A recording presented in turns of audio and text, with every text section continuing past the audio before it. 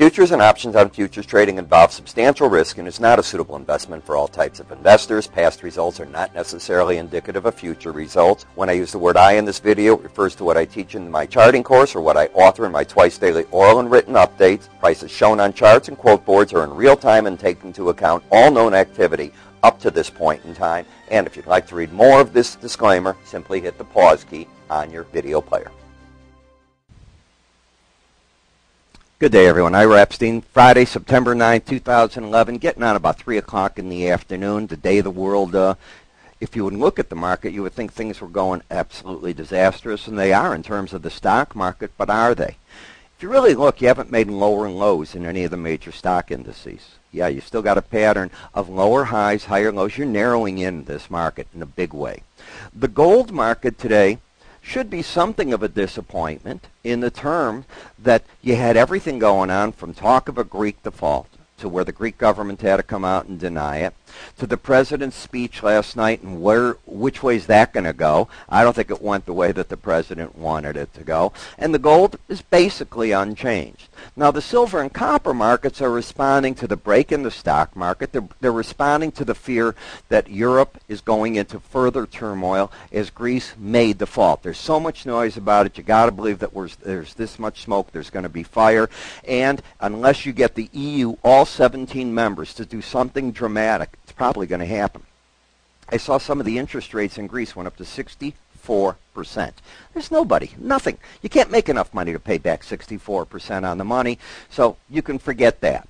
You're looking at the EU, the euro currency, down nearly 2.5 cents today. And, of course, what's anchoring the gold, holding it back, is the rally in the dollar, almost up a full penny today. No question about that. So now the market, I think, is caught in this trading range, and no more than that, the 1923 level to the 1705 level. And when I widen the chart out and I put on the swing line study, you get an even better picture. A bull trend is normally made up of higher highs and higher lows. I'm looking for a pattern like this, just like this, to develop in here somewhere, and I'm looking for another buy signal. Yes, I'm still very much in the bull camp. The market is refusing to confirm the last signal, which was a low that was lower than a previous low. So that's the most current influence in the market, and we don't know if the high 1923.70 is going to be taken out on this run or not. Okay, that's important. Well, let's also look at the red line in the sand, and I want you to look at that 18-day average of closes. Since July, you've been over that, and when you've hit it and come down to it, you haven't been able to close under it at no point. That's very important. So we know where the market, on the technical point of view, what technicians seem to be looking at. And this is their buy zone, in my opinion, the 1827.20 zone. They'll probably be wrong and throw in a towel to get under 1793.80. Now, some of the support zones in the market I can predict already. If the market were to take out 1793.80, the way that I chart, I'd be looking at the 45-day and the 100-day moving averages. Where do they come in? Right now, this number's climbing each day, so let's assume it's in the 1715 to 1750 zone if that happened in the next few days. But the 100-day average, that's going to lumber along, and you'll be lucky if it's 1608 where it is now to 16.25 in the next week or so. Okay, what about the Bollinger Band? This is even more important, 1750, which fits in with the previous break lows if the market were to let go to the downside. So, as I see it, if you were to break out on the down, I'm looking for the 1750 area. If the market rallies, I expect more resistance in 1905. I'd love to see the market not take out 1923.70 here, but instead back and forth, just like it did back in this zone, right here, for another ultimate buy signal. The seasonal influence at this time of the year is typically up in gold, not down as well. Another buy signal in terms of seasonality comes in on the market, believe it or not, on September 10th, which is tomorrow, and it's just how the market plays out. And typically, the market's under this seasonal influence until the end of September, and then other influences come in. Does that mean the market has to pay attention to seasonals? 100% of the time, no. Is the market in a bullish configuration? It is. Did the market get hurt the other day when you took out, when that 1793.80 took this number out right here? It did. And I think that's what you're doing. The market's now winding itself up for potentially another move.